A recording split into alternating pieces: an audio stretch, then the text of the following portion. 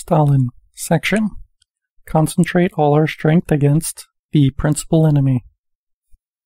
Quote, one of the fundamental qualities of the Bolsheviks, and one of the fundamental points of our revolutionary strategy, is our ability to understand, at any given moment, who is the principal enemy, and to know how to concentrate all our strength against that enemy. End quote. From the report to the 7th Congress of the Communist International. Subsection 1. Democracy and Peace. It's worthwhile to begin with the Cold War. To specify the time we are dealing with, I'll limit myself to several details.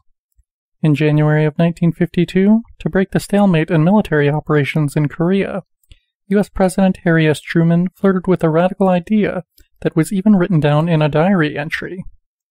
He could send an ultimatum to the Soviet Union and the People's Republic of China, specifying in advance that their lack of compliance, quote, would mean that Moscow, St. Petersburg, Mukden, Vladivostok, Beijing, Shanghai, Port Arthur, Dalian, Odessa, Stalingrad, and every industrial center in China and the Soviet Union would be eliminated.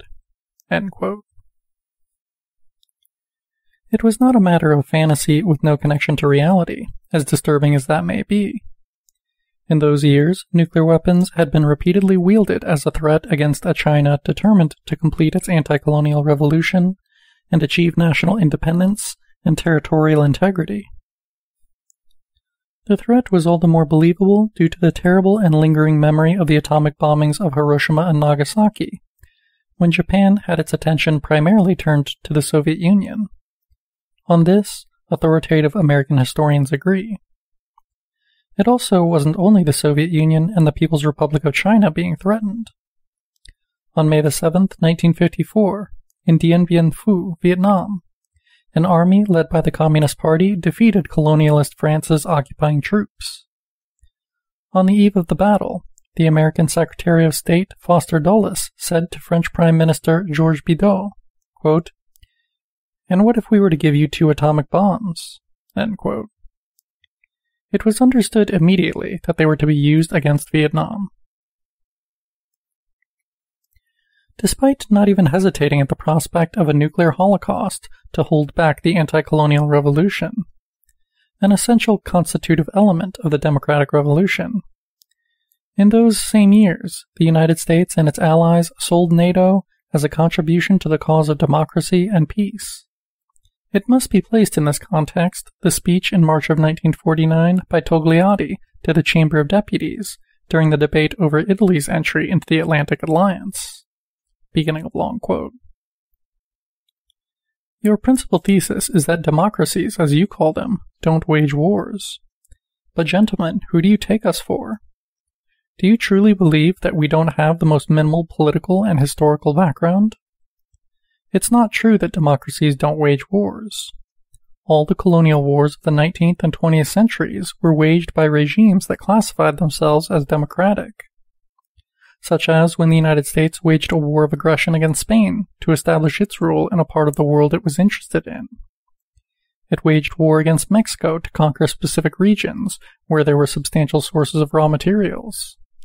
For decades, they waged war on the indigenous Native American tribes in order to destroy them, offering one of the primary examples of the crime of genocide that is today judicially enshrined and thus should be legally punished in the future.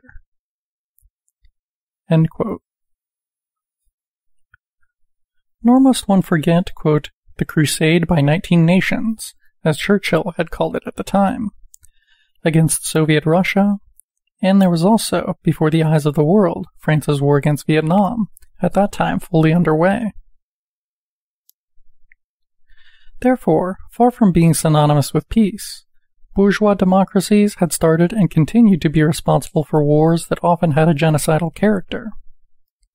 In any case, from the Italian communist leader's point of view, to believe in the thesis according to which bourgeois democracy would be free of military impulses would mean having no, quote, political or cultural background. But that background would truly disappear a few decades later. During the outbreak of the First War against Iraq, while the Italian Communist Party was beginning to crumble, one of its prominent philosophers, Giacomo Maramao, declared to La Unita on January 25, 1991, quote, "Never in history has a democratic state waged war on another democratic state." End quote. The tone of that declaration didn't allow for responses or doubts. Yet I will allow myself to cite Henry Kissinger, regarding whom there are many things to be criticized, but not being, quote, politically or historically uncultured. Beginning of long quote. When the First World War broke out in Europe, most countries, including Great Britain, France, and Germany, were governed by what were essentially democratic institutions. Nevertheless, the First World War, a catastrophe which Europe still hasn't completely recovered from, was enthusiastically approved by all the democratically elected parliaments. End quote. In truth, war has not even spared those that define themselves as the oldest democracies in the world. Great Britain and the United States were at war from 1812 to 15, and on that occasion, it is even one of the founding fathers of the American Republic, namely Thomas Jefferson, who invokes against Great Britain a total and, quote, eternal war, a war that could only come to an end with the, quote, extermination of one side or the other, end quote. And it's not just a matter of a now distant historical event. Even between the two world wars, for some time the United States continued to consider Great Britain as its most likely enemy. The war plans they prepared in 1930, and approved by General Douglas MacArthur, even considered the use of chemical weapons. End of section.